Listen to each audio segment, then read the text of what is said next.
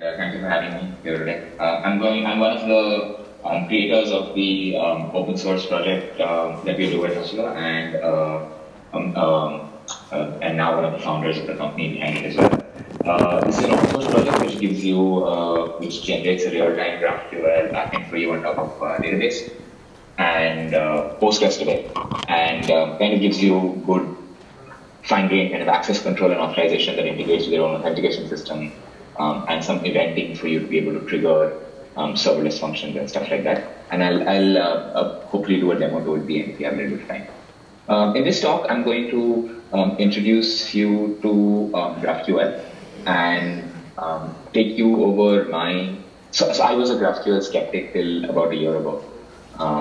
And because of the way that when I read about GraphQL and I read what GraphQL was, it did not click for me in like 5-10 minutes, and that made me defer trying to understand it for a while. But then once I did understand it, I realized that there were these 3 or 4 things that made it really click for me and understand why it's amazing. It's very simple technology, but it's absolutely amazing for the things that it does. And hopefully I'll be able to share those aha moments with you, right? So I call it peeling back the layers of the GraphQL onion. And I think the best way to start off is to talk about an API call. So let's say we have an API call for a user profile page. So on a mobile or web app, we're building a user profile page. And what we are doing is we need to capture, we need to make an API call to say get /user ID equal to 1, and then we get a JSON from the server that says ID is 1 and name is Elmo, right? And we get that JSON and then we render that into the UI, and that's our API call done. So this works fine. Now imagine that we have to modify the UI, we have to update, we have to kind of update the mobile or web app or whatever we have, and we want to make another API call to, we need to make another API call to add address information. Because on the profile page, we want to show not just your name, but also the address, your most recent address, say, right? So then we make another API call to say /API/address, user ID equals 1, and then we get that JSON.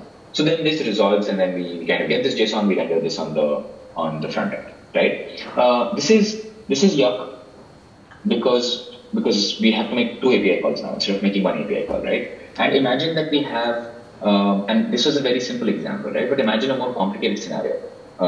The more number of API calls we have, the worse it gets.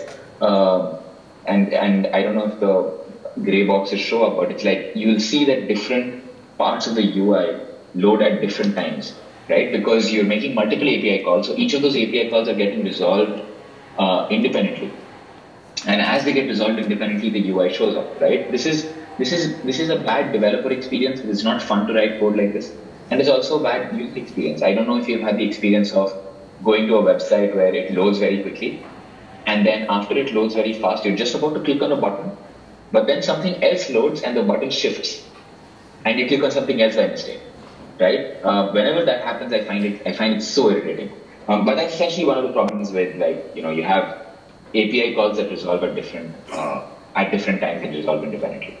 So because this is a problem, what people frequently do is that the front-end team talks to the back-end team and says, you talk to the API developer and say, hey, can you help us out? We want 1 API call instead of making 2 or 10 API calls, right? So instead of making 1 call for fetching the profile info and 1 call for fetching the address info, can we just make 1 API call and get all of the information in one shot? And then the back-end developer, the API developer says, what, why, I don't want to do this. This is not useful work. I've already done the work for 2 API calls. You just want me to merge it into 1. This just seems like extra unnecessary work. And then the front-end team has to convince the back-end team that, it's not unnecessary work. It's important for us because we need 1 API call. Otherwise, the experience is terrible.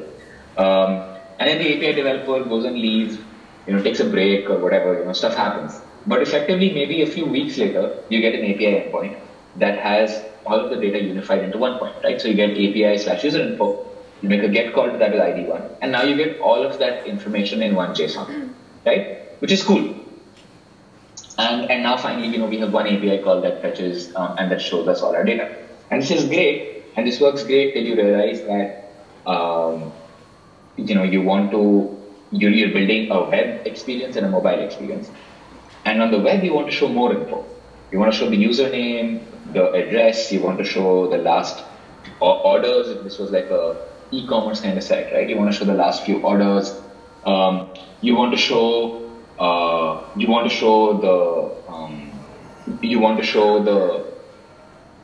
and on mobile, I'm sorry, excuse me. On mobile, what you need to do is you want to show lesser information, right? You don't want to show all of that information. You just want to show username and maybe the city of the address. You don't want to show anything else.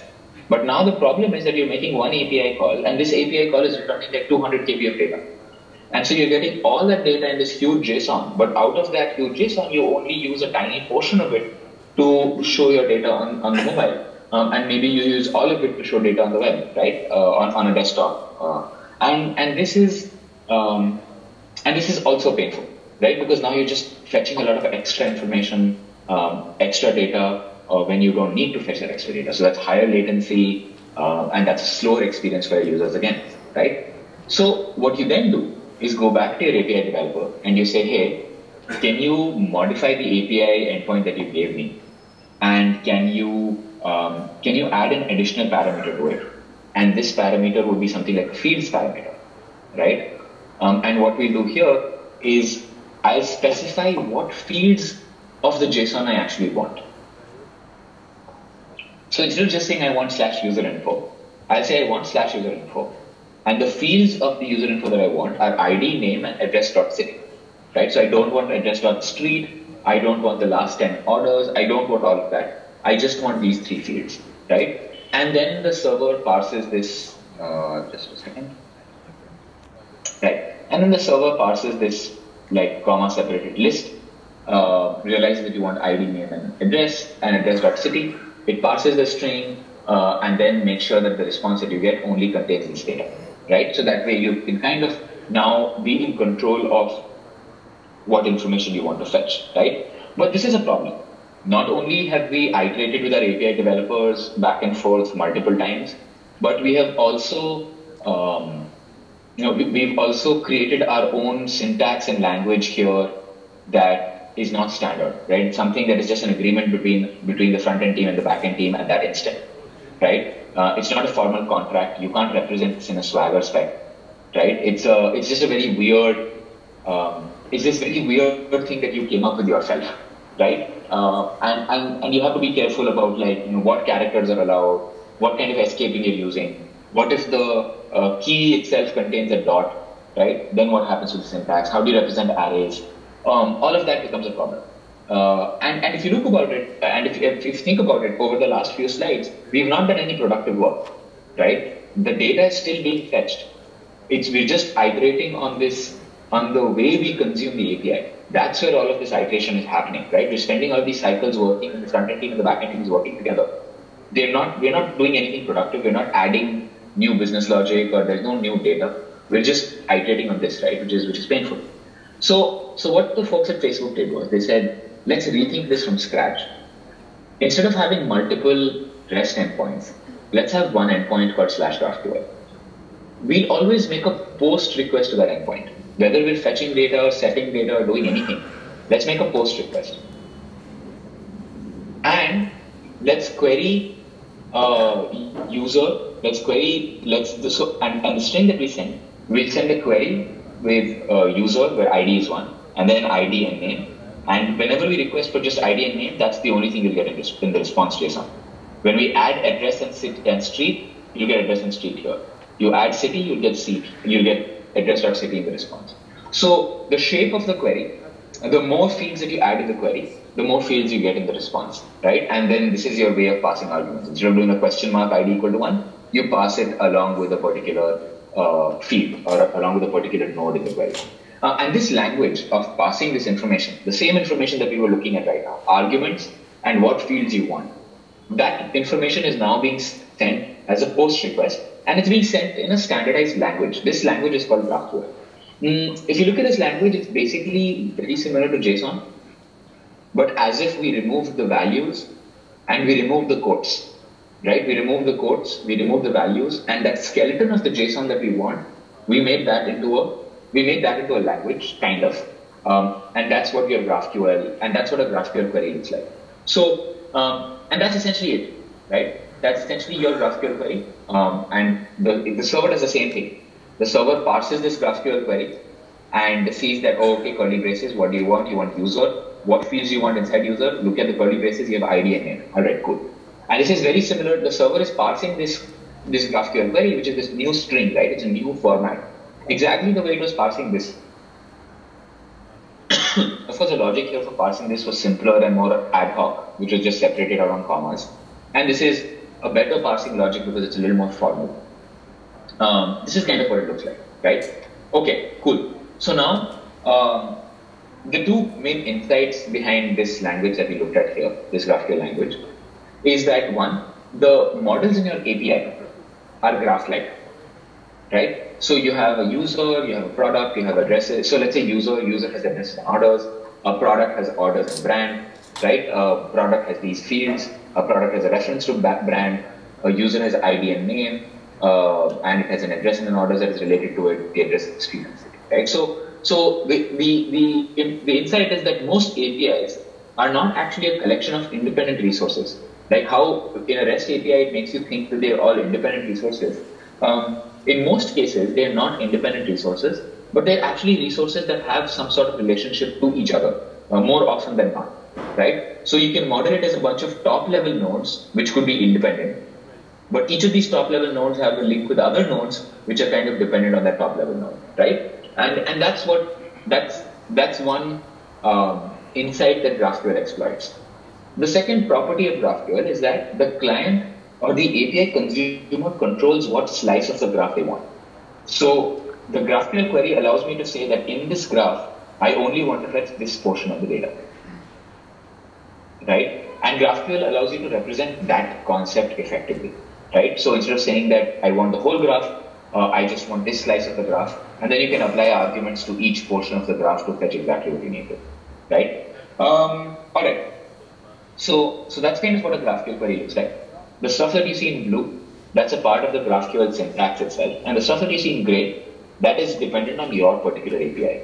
So the API that I build has user. It takes an argument called ID to filter the user. And it takes, every user has an ID and a name, and it has an address and the address of the street. So this, what the modeling is and what arguments are allowed for each kind of field, they are defined by the particular API that we have. But the structure here that you see, and these keywords, right, the query keyword, that's a part of the GraphQL spec itself, right? So let's take a more detailed look at how GraphQL works underneath. So this is what an actual GraphQL query looks like. It's a complex diagram, so let's start from the bottom and go clockwise. So a client, which an HTTP client, makes a post request to a particular URL and sends a JSON content type. Because there's no such thing called content type GraphQL, right? So you say content type JSON. In the body, you send a JSON object which contains a key called query, right? And the query has a value which is the GraphQL string, right? So this is your GraphQL query. So as a developer, when we are writing API calls, this is the string that we write, right? And this gets put into a JSON and then gets sent to the server, right? This is how you send your GraphQL query to the server actually. You don't actually send the raw string because then you need to do application content type text. You won't be able to do content type, and then there are issues associated with that. And we'll come to that later. But so content type JSON is the easiest way to send our GraphQL query. The response is just standard content type JSON. You get the response. The shape of the response object is that what you requested in your GraphQL query, right? So this is just standard JSON that you're expecting as a response. So that's what a GraphQL query actually looks like. All right. The key thing that we should take away at this point is that the GraphQL query looks nice, but it's an independent string, and that brings its own set of problems, right? It's not useful, right? What we've done with GraphQL, what we've done with embedding our API call into a string that's not JSON, that is not very useful. It's going to cause problems later on. And let's look at the first problem that it will cause, right? The first problem is when we try to parameterize the API call. So when we try to parameterize the API call, typically when you're building an API, you're not actually, you're typically making an API endpoint to/user, but you're also sending an argument called ID equal to 1, right? And this is, this part is dynamic, right? This part is not hard-coded. This part depends on the user that is using the application. Today, when I open the app, it should have my ID. When you open the app, it will have your ID, right? And the way you would do this in code is that you will set these parameters programmatically. That means that you will have some code like var current user is equal to get current user.id, and then you construct this API call by having an HTTP client and then saying, dot get URL, comma, and then ID is current user ID, right? And then this HTTP client will construct the string for you and send out this query, right?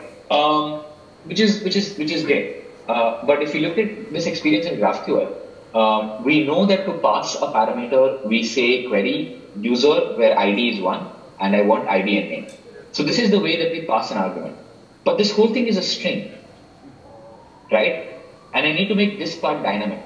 So the way I would have done it in a naive way is that I would have done var current user is get current user ID. And then I would have templated this string where I would have inserted this variable by templating it, by using JavaScript templating. But essentially what this is doing is it's adding strings together, right? It's adding this part of the string plus current user ID plus this part of the string. So we're concatenating these strings to get this, right? And then we make a post request. We send our JSON where we send the query object and we send the query string, right? We send the query key, and the query key we put our query string, which is this query string, right? This is terrible because this is string templating, right? And the string templating is bad because it's error prone and it's confusing. I mean, there are multiple reasons.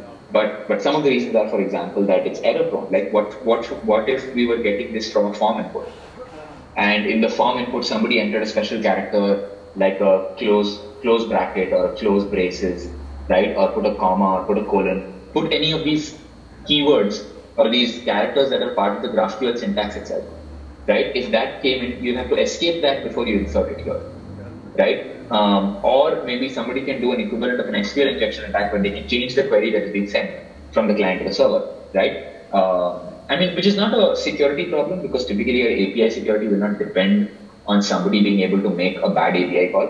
It will be protected from those attacks, but it's still inconvenient and it creates a error surface area that you don't want, right? It's painful, and this is a problem. So thankfully, we don't have to do this, and I didn't invent GraphQL. But when they built GraphQL, they realized that this is going to be an issue. So the idea is to use something called query variables.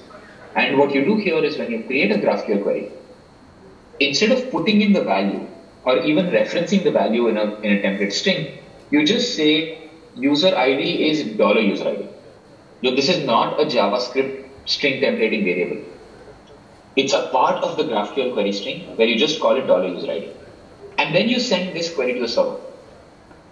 When the server sees this query and tries to parse this query, the server says, okay, cool, you're asking for a user, that's fine. The user has an ID and a name, that's also fine. And the parameter that you want for the user is ID, and the ID should be equal to user ID. But this variable does not have a value. I mean, as soon as the server sees that there's a dollar here, the server knows that this is a reference. And this value doesn't exist yet.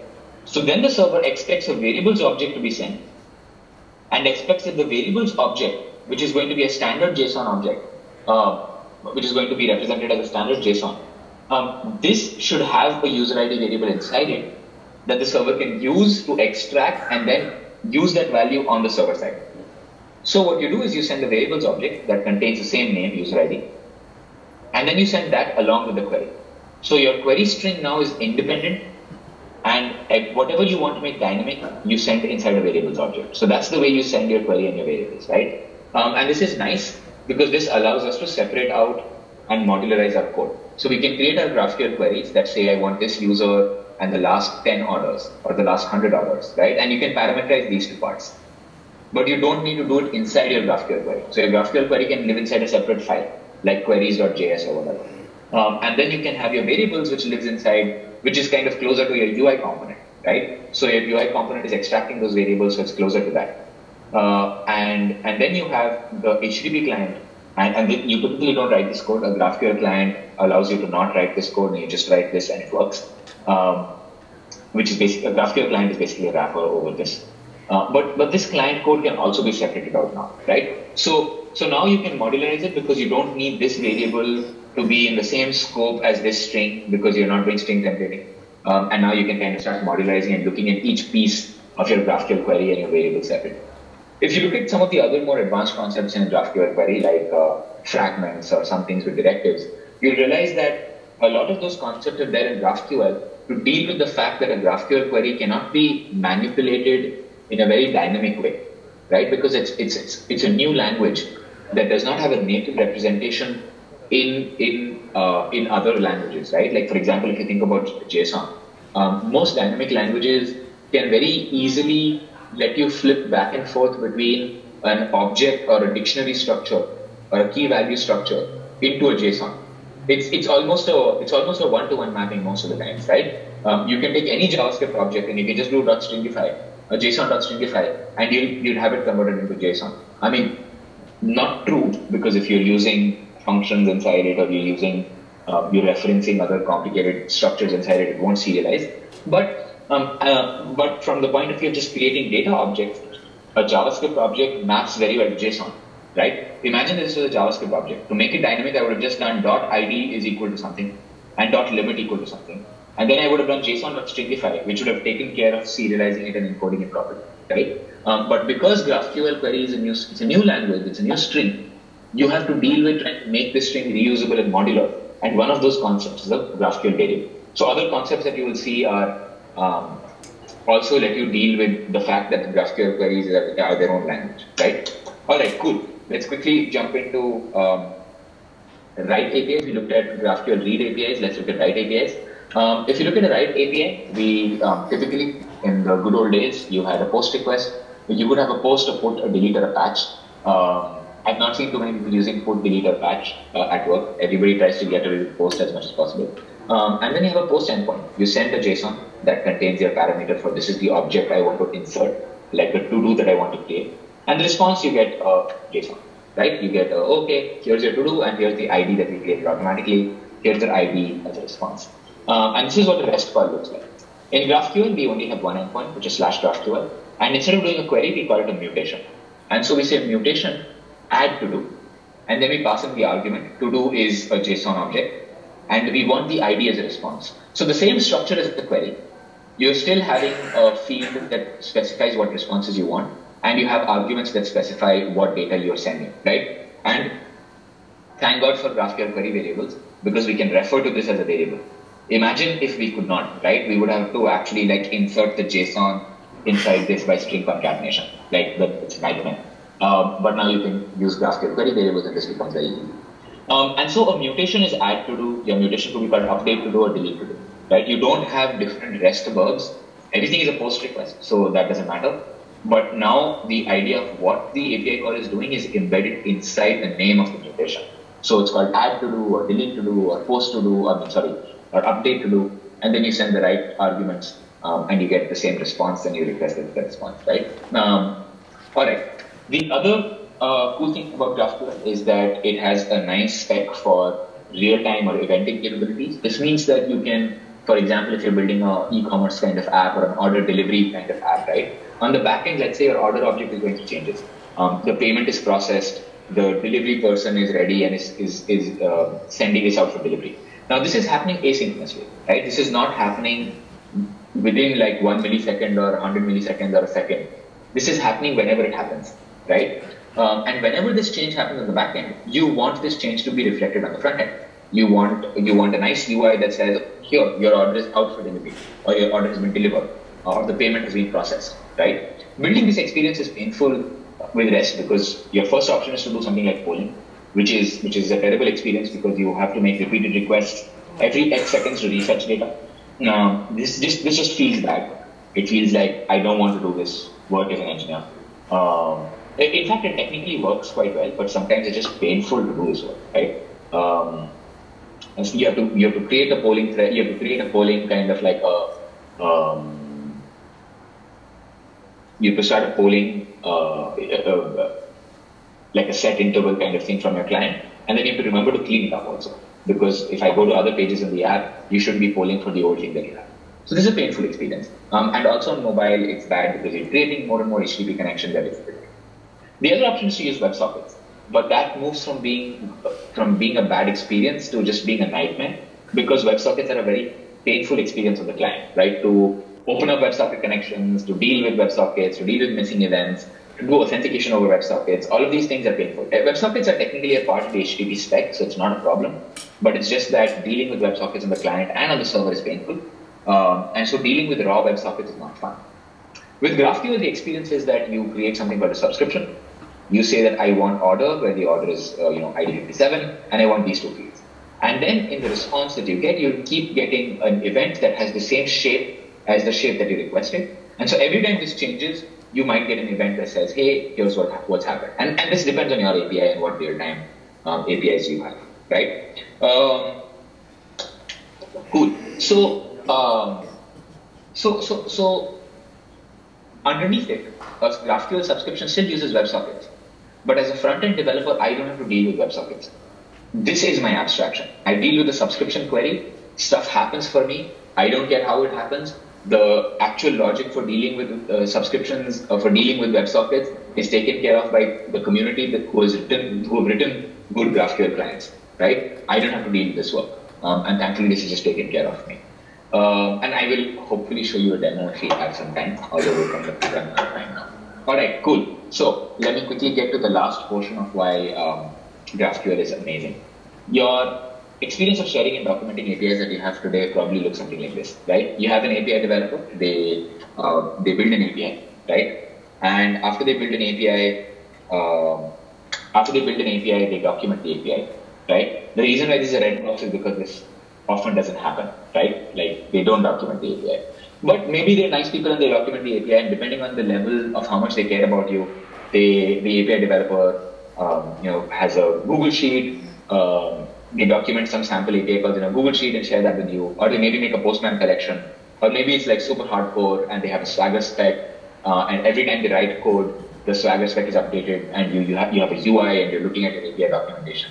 Like kudos to you if you have this setup, but this is rare, right? After this, you read the documentation. You notice the red box again, because most often, like you try the API out, you don't actually read the documentation very specifically. And then you start integrating the API. And then once you integrate the API, you realize that the docs were out of date, they were wrong, they were missing. Like the API spec said that they will return a boolean called true false, but on the actual, when you're looking at the API, you're getting a string with a capital TRUE because it's a Python backend which is serializing it, and they're serializing the boolean in a weird way. They're not converting it to JSON in the right way. It's just weird, right? You're getting these weird kind of errors that you don't want to deal with. With GraphQL, the experience, and the problem, the reason why this is a problem is not because people are evil, is because the process of building an API and the process of documenting an API are independent. The process of building the API does not involve writing documentation. Documentation is a completely orthogonal, asynchronous step that I do after I build the API, or maybe completely independent to the API lifecycle itself, right? With GraphQL, this is not the case. You build a GraphQL API, the users start integrating the GraphQL API. The whole documentation process and the integration experience and the exploration of the API experience is taken care of by community tooling. And I'll show you how, again, towards the demo. The reason why this works is because when you hear about GraphQL, people will often say that the GraphQL is a type system. And this is because when you're building a GraphQL API, you're building a GraphQL schema. You have a user type, you have a product type, the user type has a reference to an address, and that means that when you're writing a GraphQL API, you have to explicitly or implicitly build this GraphQL schema. And that means that your server has these types that are implicitly or explicitly defined, right? So you say that there's a type called user, which has an ID, integer, name, string, and an address, which is a reference to an address type. The address type has an ID int, a street, which is a string, city, which is a string. So these are explicitly defined, right? And because these are explicitly defined, this is the type system that your API has. This is one property. The second property is that every GraphQL server is an introspection API. This means that if I'm a GraphQL server and I have a to-do API, you can make a query to me and say, hey, query the to-dos, give me names and IDs and user ID and stuff like that. And I will respond with that data to you, right? But you can also make a query to me and say, what are the models that you have? You can introspect the API. Any GraphQL server is introspectable. So you can ask me what models I have, and I will respond to you with saying, oh, I have to-dos. And then you can ask me, what is a to-do? You can actually make a GraphQL query to say, for this type that you have called to-dos, can you tell me what fields you have and what the names of those fields are? And this will be the response from the GraphQL server, which will tell you what fields I have and what the types of those fields are. And this is insane because the community has gone crazy over the last few years and they've built all kinds of crazy tools. Like in your IDE, when you're typing out a GraphQL query, the IDE will make a request to the GraphQL server and keep validating if the GraphQL query is correct. So if you misspell a particular field in your API, you'll get a red underline because the IDE knows that the GraphQL server is saying that this field does not exist, right? And that's an amazing that's an amazing improvement in the experience for a front-end developer, right? And I will again quickly get to an example of showing you that. So let me zoom through this. I'm going to use Hasura for doing a quick example. I'm going to deploy this on Heroku. All right, so let's call this the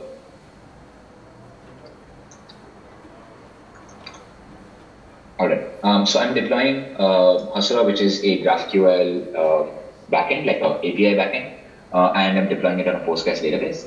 Technically, you can. I mean, when you're building your own GraphQL server, you don't even need to have a database. You might have a database. It can be any database whatsoever, right? It's just that for the Hasura demo, we'll be using Postgres. And what is happening right now is that Heroku is creating the database. It's created a container and it's running for us. So that's our GraphQL endpoint. That's the endpoint that our apps will be hitting. Let's go in and create some tables. So let's say we have a users table with ID as integer and name as text. And now I can go in and insert some data here. Tanmai. Right? And now what I can do is I can make a GraphQL query. Notice the autocomplete, right? I can get users, all right, ID, and name it. My misspelling there, right? And so this is kind of this is the response that you get, right? So according to the shape that I want in the GraphQL query, I get this response. But let's say I misspell something. Let's say I say UID, right? I get a red underline.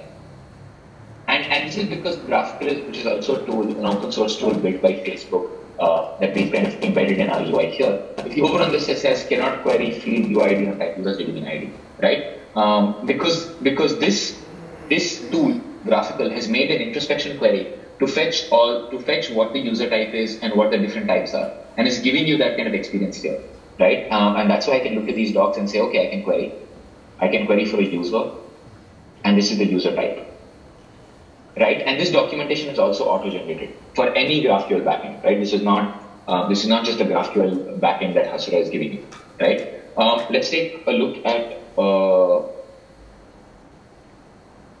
quick other thing also. So let me show you a few examples with a few relationships. So I'm going to connect to the database directly and import an existing database so that I don't have to initialize a bunch of models. That's the user table that I just created on the UI. I have an existing database dump, so I'm going to import that in my database.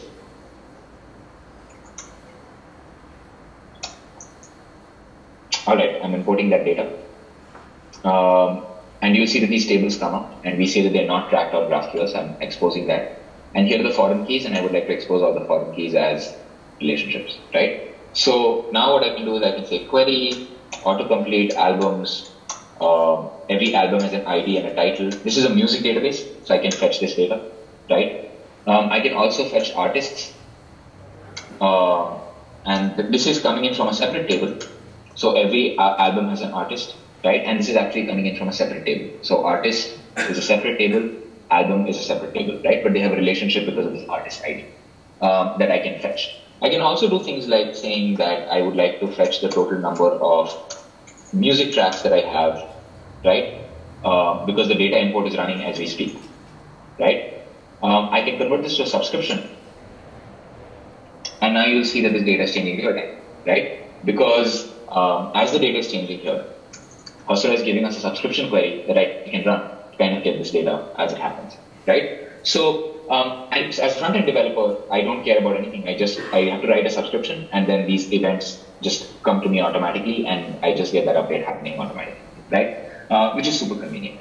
So that's kind of that's a quick GraphQL demo and showing you a few things. I'll show you an example of a mutation also, just to kind of let me insert a new object called, again, if you look at my autocomplete, I see that the field is called name. It's name it here, but it should be name. And I can create something else and do returning ID, right? And so that's kind of what a mutation looks like. And then if I go back and query the users, you see the users here, right? But I'm rushing through this because we're kind of out of time. But this is kind of what, I hope this gives you a sense of what GraphQL queries look like, how GraphQL backends and frontends work a little bit, and how Hasura works on top of a Postgres database to give this to you. But if you have any questions, or if you have time for questions, I can take those questions now. But otherwise, that's it from my side. Hey, thank you. Yeah, I think we have time for a couple of questions. I don't know if anyone has. I have one. Can you use GraphQL Sure. TypeScript? Can you use GraphQL with TypeScript? Yes. Yes, you can use GraphQL with any language, both on the front end or the back end. There are lots of different frameworks for you to be able to write GraphQL servers and consume a GraphQL API with any language. GraphQL and TypeScript is also a very good fit. So because GraphQL has a type, every API has a type, right? So it maps to a TypeScript object for you fairly easy. Okay. We have two questions, I think. One sec, we will bring another mic. Hi, so can I write some middlewares with Hasura? Because I'm thinking about, for example, uploading an image from the client, and I would like to have it some treatment on the server side, and maybe I don't want to store it in Postgres, maybe I want to do something else with it. And, No, makes sense. Yeah. So how does it So, yeah. There are two approaches. One is that you can write your own remote schema. So you can write your own GraphQL server that handles the file upload. And then Hasura will kind of stitch that together for you. So I have an example of a Pokemon schema. Let me just quickly show you a Pokemon schema. So I think I have that somewhere here. Yep. All right. So I have this GraphQL Pokemon schema that somebody else has built actually, and it's deployed on now, and that has its own GraphQL endpoint. So I stitch that together with Hasura, and now what I can do is I can do query, and I see Pokemons, and these Pokemons are not in my database, right? So these Pokemons are clearly not in my database. I can do ID, name, attacks, and whatever attacks they have, what fast attack, the name of the attack. There you go. So Bulbasaur has a tackle and a wind tip, whatever. But I'm fetching this. I'm running this GraphQL query or mutation from a GraphQL server that is not mine. So what you would do is you would write your own file upload type schema, and we make it easy for you. We have different serverless functions and boilerplates that you can try out. Glitch is a very easy way to try it out. We can just write some code in the browser and then try it out. So, but basically you build your own GraphQL resolver and then you stitch it together with Hasura. That's one approach. For a file upload specifically, even a better way is that you upload directly to S3, because that's a high performance upload. Like you get streaming upload and download. You upload to S3. S3 triggers an event. And then that event triggers a Lambda, and then that Lambda can go in and update the database and say that image ID or profile image ID has been updated. And then you can run a subscription on a user, and the image ID will come up. So you can do it completely asynchronously rather than doing it synchronously. That's also another approach. That also works for you. Yeah, thank you. We had one question. Yeah. Hello. I have a question. Is it possible? I mean, how are mutations are made? I mean, do you define them, or they are predefined? Oh, okay. No. So if you're writing your own, Also in terms of security. if you're writing your own, okay. sorry, go ahead. Say that again. No, I'm sorry for interrupting. You can go ahead. Ask the question. Okay. I mean, in term, I saw that there were create or new, mutation. But did you define them, or they are predefined by on the server side? And how is security built? Yeah, that's a very good question. So Hasura, by default, we create queries, aggregations, subscriptions, and mutations for doing insert, update, and delete. So you'll see that I can do insert, I can do an update, I can do delete, right? So we have mutations predefined for all of these. And the way security works is that, for example, on every table, you can define a set of permissions. And so you can say that right now it's doing everything as an admin. But you can say that I have a user, and a user can only select data that belongs to them. And this ID will come from a cookie. So this accessor user ID will come from a cookie or a JWT token or something else. And you can choose what columns they have access to. The same thing for an insert. Right? For an insert, you can say I can only insert if the ID is equal to my ID. So I can't insert data that belongs to another user. And I can force that a particular column can only have a particular value, right? So that way, whenever I run a mutation, I can only insert the name value. The ID value will be preset to what I'm seeing in the session variable, right? And so this allows you to do a bunch of things directly. It doesn't cover 100% of the use cases, but it does cover, like, it depends on the application that you're building, right? It might cover 90%, it might cover 30%. But for those use cases that it covers, it's useful. For those use cases that you feel like the mutation is going to be very complicated, right? The mutation is going to, every time a mutation comes in, we need to run some algorithm, transform some data, and only then insert it in the database. And if you're doing something like that, then the best way to do it is, again, to just write your own resolver, right? You can just write your own mutation resolver and then stitch that with Hasura, and then not expose a Hasura insert mutation by going to the permissions thing and switching that off. And that works. That also works well. But most kinds of mutations, like even nested mutations, right? I want to insert an artist, and simultaneously I want to insert all the artists in the albums. So you can insert a nested JSON, and the entire nested JSON will be will be normalized and inserted into the right tables by Hasura automatically. And so Hasura does a bunch of automated stuff for you, but there are always certain cases that you can't represent, and those are best to do with just remote schemas. Thank you. Thanks. I think we have 2 more questions. I would like to ask that if we don't want to use the Hasura and we want to use another backend, and is there any client for different languages, client support for different languages? Yeah. Absolutely. So for that client, these clients translate those queries into like a filter or select statement. Right. So it's possible. You can. Obviously, Hasura is just one example implementation of a GraphQL backend. You can obviously build your own GraphQL backend in whatever language you want. Like I have an example of a hello world kind of backend. Right. So this is a hello world. This is a Node.js GraphQL server, and it defines one type called hello, and it returns world, right? But what you would do here is, instead of doing hello, in your case, for example, when you're making a database call. So you are saying that we have to make the database call, and we have to make Exactly. So what you do here is, right now I'm doing a return on word. I'm just returning one string. But what you would do is you would say, db.get like hello, something, right?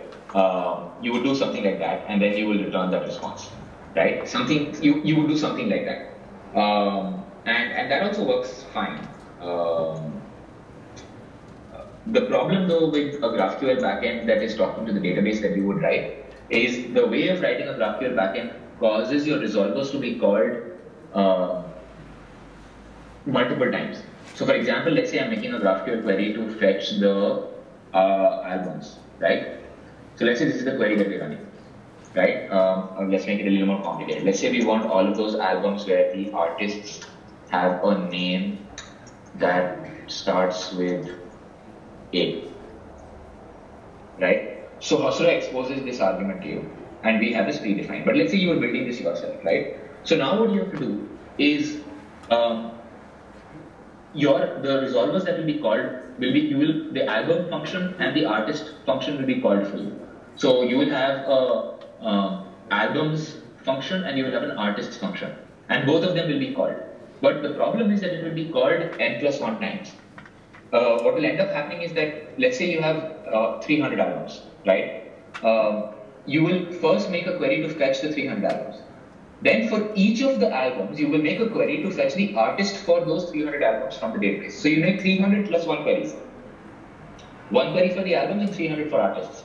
And this is the n+1 query problem, right? And this will happen if you're, and this is the big issue, right? So you have to do some kind of optimizations to make sure that instead of making so many calls to the database, you make only 2 calls to the database. And at minimum, if you use something like data loader, there are a bunch of techniques to do this, but you can make a minimum of 2 queries. You make 1 query for albums, and then you make 1 query for artists, where you fetch the artists for all the 300 albums in one shot.